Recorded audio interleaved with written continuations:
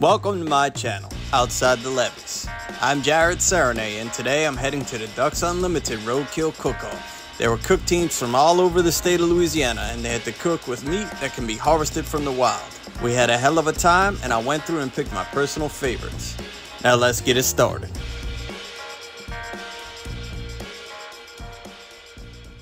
Alright y'all, we're doing something a little different today, but it still ties into things from outside the levees. We're actually at the Ducks Unlimited Roadkill Cookoff. Now normally they do this at the Louisiana Ducks Unlimited State Convention, but this year the national convention happens to be in New Orleans.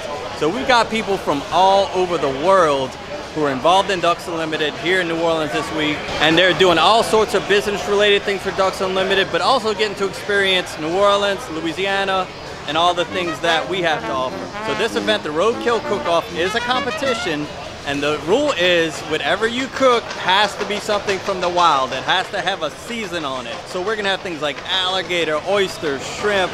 We'll see, maybe there even will be some duck, who knows? But we're gonna sample a little bit of everything. I got Jack here with me today. We're gonna be filming, talking to our friends from Ducks Unlimited, and really just having a good time. And man, it smells good. I can't wait to show everything they're cooking. What's up?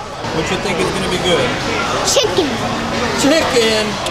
Yeah? What about alligator? I don't know. No? I don't know.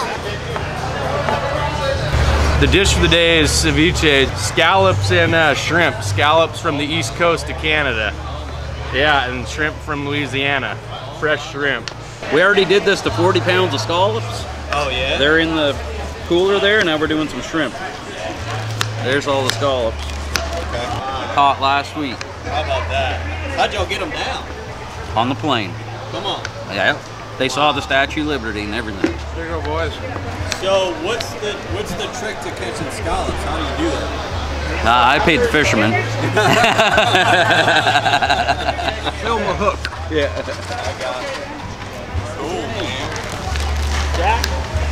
Alright, so this one here is a shrimp and scallop ceviche. Now the scallops he just brought down from Canada. They're fresh caught from the fishermen last week. The shrimp are Louisiana shrimp, so that's their little connection. You gotta give them props for that. I'm personally looking forward to that one. Like, I like the idea of fresh fruit, ceviche. That sounds pretty good, man. That sounds refreshing. It's hot outside. So I'm excited to see how they get this one going. Slidell chapter, we're going to be doing charbroiled oysters. Now notice y'all aren't cooking yet. Y'all are gonna kind of wait and hit it with them real fresh. We want them nice and hot. Get them ready. Y'all have a system that y'all like to use to get those oysters going? Not yet. We would prefer to do them on a half shell like this, but under the time constraint and the circumstances, we're going to have to use the metal tray. But it is what it is. Serving them on the shell like this. Right, right. Because we'd have to have somebody shucking enough to serve about 400 people.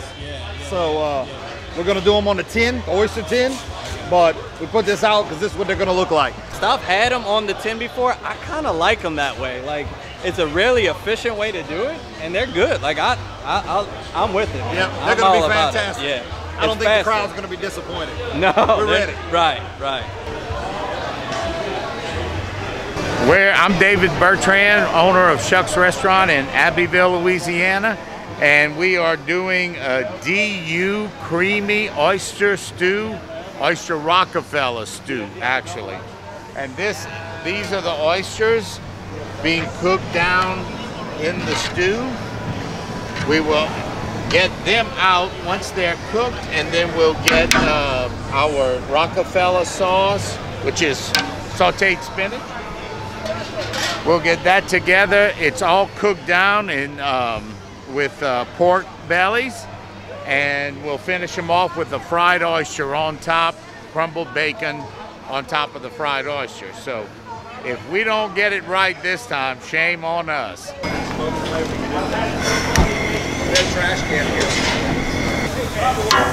is that? That is almost churned butter. It smells phenomenal. So we got a roasted poblano, roasted corn, and shrimp bisque. Once we get this going, we're gonna get our vegetables in there, stem them down, and then we're gonna start our butter roux.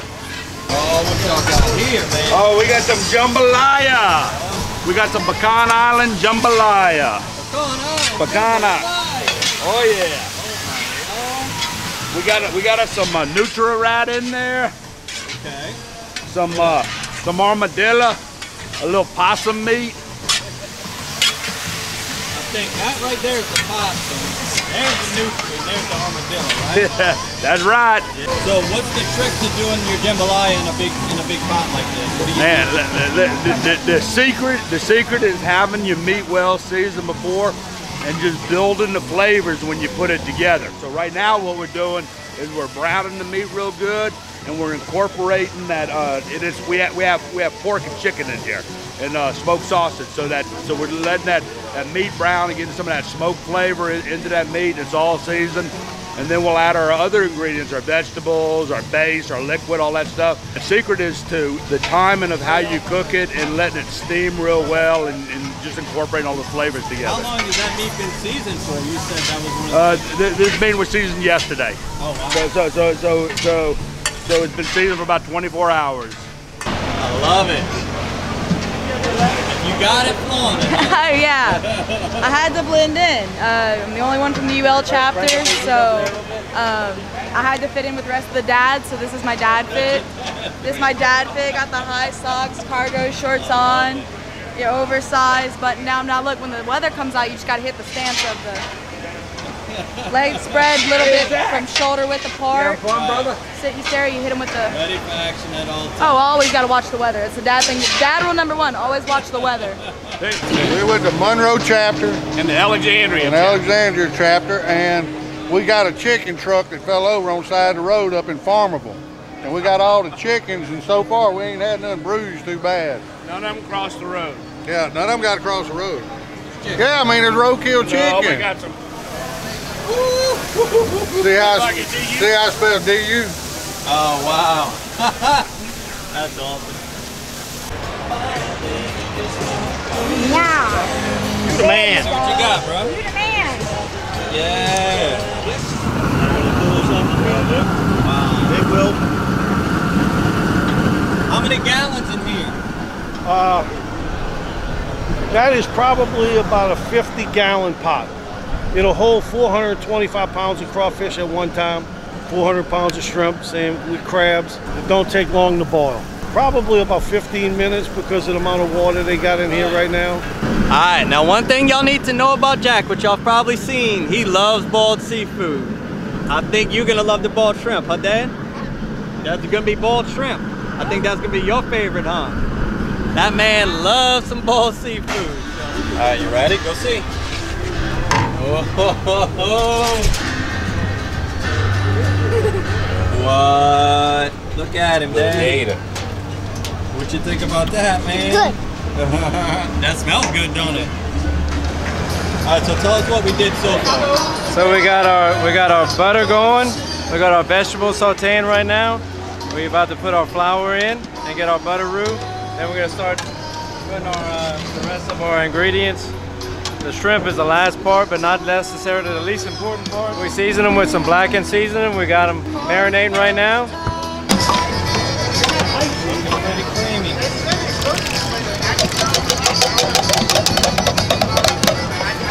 It's getting right. Getting right. It's getting right. You want those oysters to be nice and plump. I'll show you over here.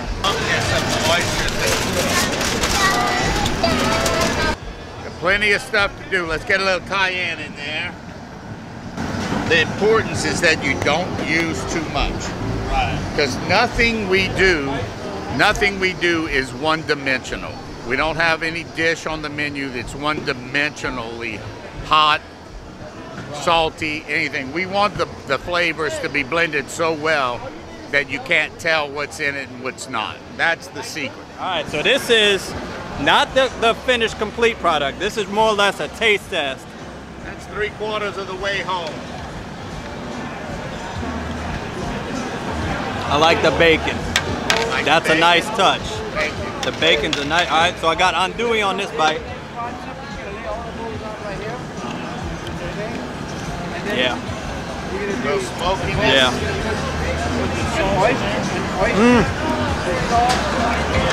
Yeah. All right, so when we try this again, it's gonna have a fried oyster on top. And I'm hoping Jack will actually eat a fried oyster. We'll see. Yes, sir. Yum. Good? It's good. All right, here. All right, so this is the juice that they're boiling those shrimp in. I'm probably making a mistake here. Let's see. That's actually perfect. That's perfect. Just enough. Yeah, that's just enough. All right, so they're gonna be dropping the shrimp soon. All right, so I just walked up. This is my buddy Andy Johnston, y'all. Andy, y'all need any type of boat work done in the New Orleans area, hit him up, the boat doctor. He's been, how long y'all been doing it? Oh, 28 years. 28 years. Outboards and mud motors? Yes, sir. So if you got boat problems, which, you know, people like me, we get boat problems, it happens. Go see him, the boat doctor. You're in Harahan, right? Yep. In Harahan, the boat doctor. Look him up. But I walked up just now and they said, hey, you want to try a fried Oreo? Of course I want to try a fried Oreo. Let's see what we got. Make one? All right, so how you doing? You take an Oreo and you put in some pancake batter. And then it'll look like that. Okay. You don't want it to drip too much. And then you're gonna come over here to the fryer and put it in. And you let it cook. How long? Pretty much until it's golden brown. Okay. That one just came out, so Okay. these two have been cooling off. All right, y'all, here's the fried Oreo. That's it right there. So I've actually never had this. It'll be my first time.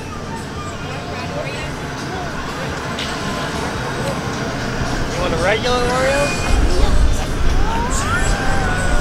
We forgot the powdered sugar. It don't need it. It don't. That is good. So I didn't expect this. I thought I was gonna bite into a fried Oreo, like the Oreo would still be crunchy. No, it's soft in the mid, like, so the whole Oreo turns soft. That's ridiculous. Huh? Oh my goodness. That's trouble. That is trouble.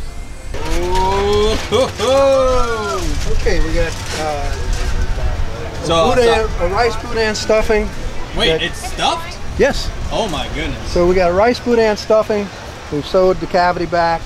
It's a savory rub wrapped with Louisiana Craft Butcher sugar cured bacon, and we've cooked it to 165 degrees, and we just got it in a warming oven right now, ready for service. So it's done. It's just it's just waiting for people right now. You know, in Louisiana we have a prevalence of pecan wood, so most of the smoke products that we do here are on pecan wood, and we're doing alligator on pecan wood.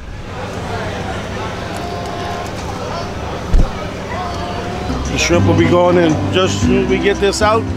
Shrimp are going in. It's going to take about maybe 3 minutes. Wow. Man, that is just beautiful. Coming up. Just beautiful.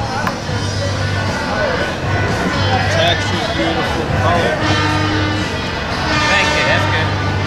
Oh, goodness. All right, let's get the reaction. Okay, where he is, brother. Let's see what he thinks. Oh yeah, oh yeah. That's the spot? Oh, that's the spot. Slap your mama. I don't believe you've ever had soup before. You gonna try that? You want to taste it? $5 right now. Can't do it. It's so good. It's corn. It's good, young man. $5. Smell it first. $5. You can't do it? Okay. All right.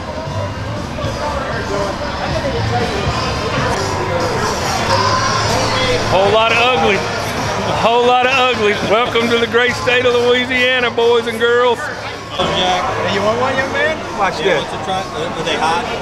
These are cooling off a little bit. They might be a little warm yet. Uh-oh, what's the sauce? Special sauce. There you go, young man. All right, so this is the boudin bowl with the special sauce. This is from a wild boar.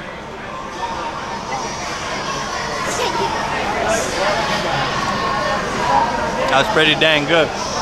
Hey, good idea on the sauce. Pretty good, huh? Damn good. All right, so this is the first finished dish that we've tried so far. I'm already giving it 2 thumbs up.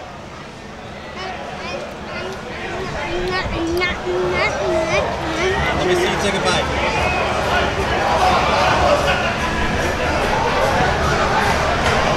Alright, well if Jack likes it, it must be good. So props to the boudin ball guys.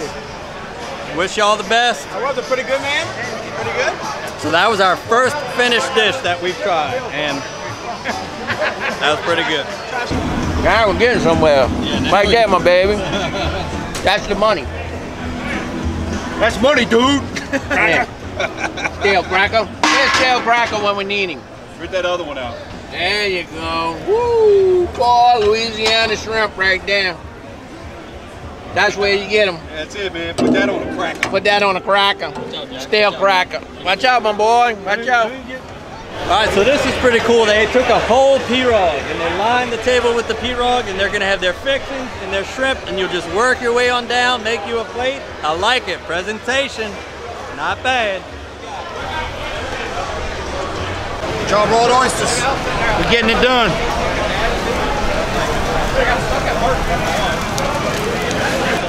We can't tell you about that butter. A little butter, garlic, oregano, a little bit of seasoning, fresh parsley. Beautiful. Oh, there it is. There it is. You still get the smoke. That's it. I like it.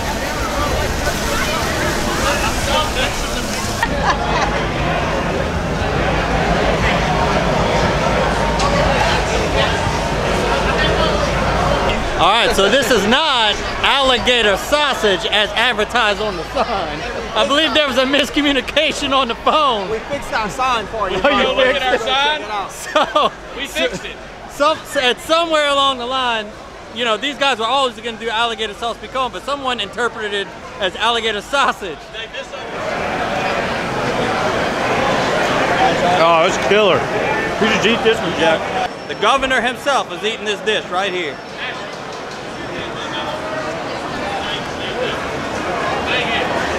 That's a good sauce piquant. I'd make it a little bit spicier, but you gotta realize there's people here from all around the country. If you make it too spicy, you know, you might lose some points. So I'm gonna give them credit for what they did there. But I like that they did right. The alligator's tender. It's easy to mess up alligator and make it too chewy, but they've got it just right. All right, that's yours. Go ahead. Tell them thank you. All right, take it with you. All right, how is it? Good. Alright, so Jack likes the barbecue chicken, right? Alright, this is that shrimp bisque that I've been waiting on, the shrimp and corn bisque. I can't wait to try it. Yeah, it's just got that like seafoody, corn, like, and his textures. I mean, look at that. Look at that. This is not something you would typically eat in the summertime. That's almost like you get in from a cold duck hunt and you want to eat that, but like, God, it's got so much flavor. All right, now this is the bite with the blackened shrimp. I've never had this before, you blacken the shrimp. Raw.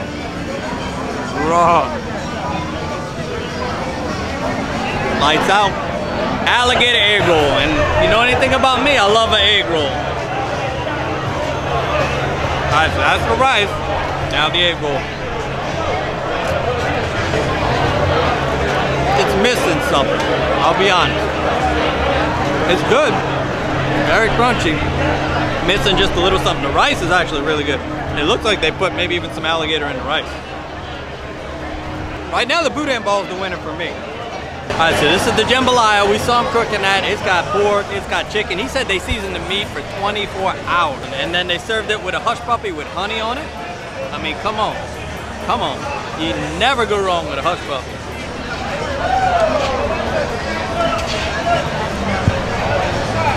Let's see what it's like with hush puppy and jambalaya.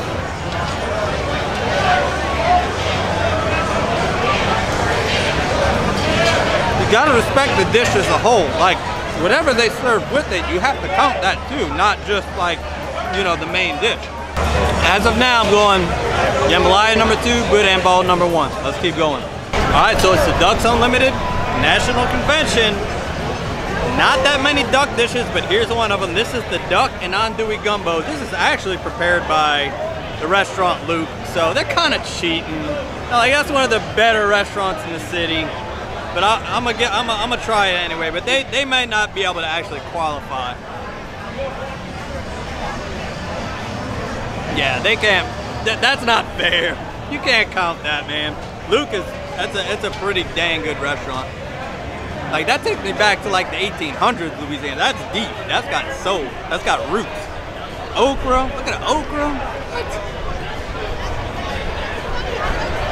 I don't even think they're probably in the competition. They're just here to represent, but very good. All right, so this one is probably my most hopeful one because I saw it being done and another guy owns a restaurant. This is that oyster Rockefeller soup that we saw being made that we tested before the fried oyster was dropped in. But I mean, look at that. Just look at the beautiful color, the spinach. It's got bacon in it. It's got oysters in the soup and then a fried oyster in the middle. I need to just go right into like with the fried oyster. I mean, look at that. Hey, bro, life is hard out here on outside the levees, and when you're rocking with Ducks Unlimited. I mean, look at what I gotta do.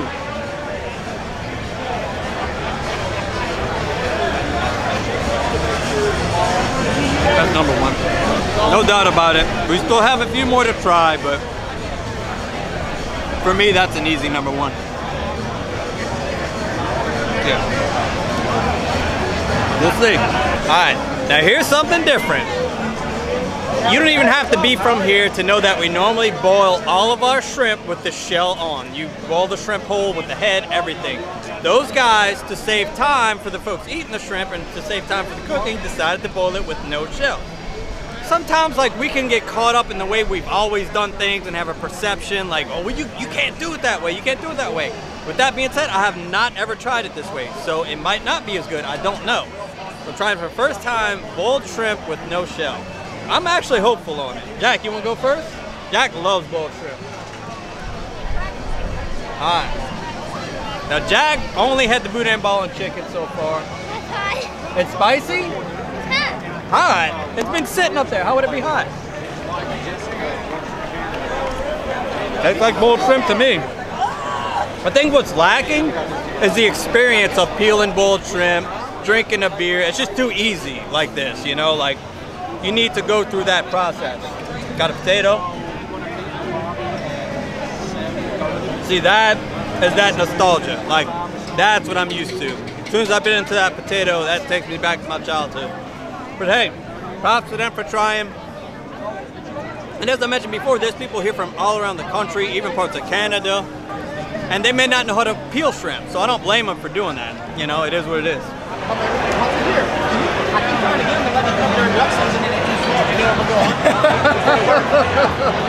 I hear you. I hear you. It'll be good to go, boy. Now, the thing the alligator has going for it, number one, it's a spectacle. Like, it just looks amazing, right? Like, it's a full alligator. It smells amazing. It's been cooked with pecan wood. But I don't want to let that blind me to the fact that it could be too tough or too chewy, which is sometimes what happens to alligator. Now, I met the dude who was doing the smoking. That dude knows what he's doing. So let's just see for ourselves. Now, as I mentioned with the other dishes, if you just try one part of it and expect it to like speak for the whole thing, you may or may not get it. So they're serving it with jambalaya, so I'm gonna try it with a scoop of jambalaya. We got jambalaya, alligator, and sausage all together.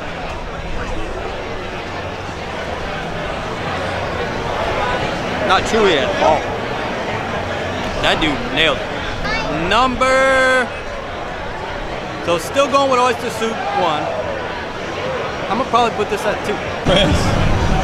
Chris has got the alligator. Oh, that's phenomenal. Is it? It's pretty good. Get your piece of alligator. Alright. That's the alligator you've been waiting on. But Yeah? Alright, y'all, I know, like, I'll talk up Louisiana, right? Like, every time I'm on this channel, I'm talking about what we eat, what we do, what we hunt, what we fish. I'm a pretty good promoter of Louisiana. I'm about to get outdone here. Go and introduce yourself, tell them who you are and what you do. I'm Billy Mengusset, Lieutenant Governor of the great state of Louisiana, and my job is promoting tourism in Sportsman's Paradise, Louisiana. I can't beat that. I can't beat that. Why come to Louisiana? Let me ask you this. So this is us, right? Like, you come here, you see this, you see the food, you meet the people. We're right here on the river. I mean, the river speaks for who we are. What are we looking at? Well, when you get local, you know, Lafayette, Vermilion, Lafayette, cooking their special dish for people from all over the world. It's special. You can come to New Orleans for a convention, eat convention food, go eat at the nice restaurants. Here you get a little taste of Louisiana from all over Louisiana in one night. You know, we tell people you can fish anywhere, you catch fish in Louisiana, and but the food, the music, we are sportsman's paradise, and this is the best of it here tonight. I love y'all Florida, I love y'all Texas, no offense, but you can fish anywhere, you catch fish in Louisiana. Billy, thanks for everything you do, my man. Appreciate you. Good to see you. Atlantic scallops and fresh shrimp. Mexican peppers. Not overdone. How's that? Yeah. You have a few chips for that? Yeah, I'll do tortilla chips. There. And we'll get you the melon salad after. I've never had scallop ceviche though, especially fresh from Canada scallop.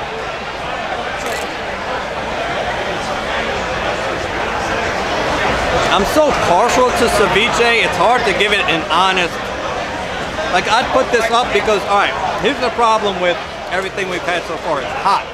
Everything we've eaten, even if it was good, it's hot. It's hot outside. Ceviche is cold. So automatically it gets like an automatic boost bump up. That was probably the smartest dish on the day with ceviche. It's hot outside. Refreshing margarita with it. What more could you ask for? And I didn't even get to, oh, Rita, baby. Rita makes it sing. See, by itself it's doing all right, it's dancing, but Rita makes it sing. Woo, with the salt. I don't know, y'all. It's hard to vote against the ceviche. Duck sauce for the #1 duck sushi that we have at the Cookoff. There we go. The best. This is the fried duck. Mine's got duck sauce. Jack's got no duck sauce. But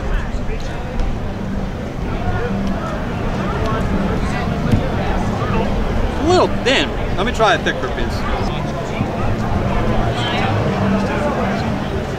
Yeah, better. The first piece I had was thin. I was like, it's like fried fish, but that's pretty good. All right, y'all, this is my last one for the day. This is the charbroiled oyster. Y'all saw that delicious sauce he was putting on it. I've had it like this before. Like, so in other words, they buy pre-shucked oysters and then they just put them in a tin or in a pan and do it that way. It's just as good in my opinion. You don't get the experience of like digging it out of the shell, but as far as eating an oyster goes, it's good and a little bit cleaner because you're gonna eat pieces of shell. So this is my last one of the day. Right now, as it stands, I'm going #1, the oyster soup, the oyster Rockefeller soup. #2, the jambalaya with the smoked alligator, which was phenomenal. #3, the boudin balls. So let's see what the oyster does to that lineup.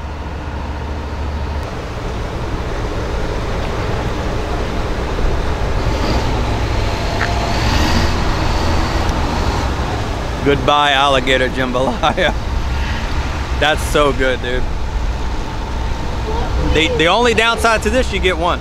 I'm sure I could go back and get 1 or 2 more, but I guess that's the downside.